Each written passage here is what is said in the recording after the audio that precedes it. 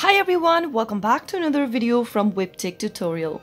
In today's episode, I'm going to be showing you how to download GCash application on your Android phone. So without wasting much of our time, let's dive into the video. First of all, open your Play Store. Now, in the search box, type in GCash and search. Look for this application that says GCash from Mint Glow Fintech Innovation. Tap on the install button to begin downloading the app and wait until it downloads and installs on your Android phone, which will take a couple of minutes. Once the application is downloaded and installed, you will be able to launch open GCash from your Android. So that's how easily it can be done. If you found the video to be helpful, go ahead and give us a thumbs up. Don't forget to subscribe to the channel if you've not yet.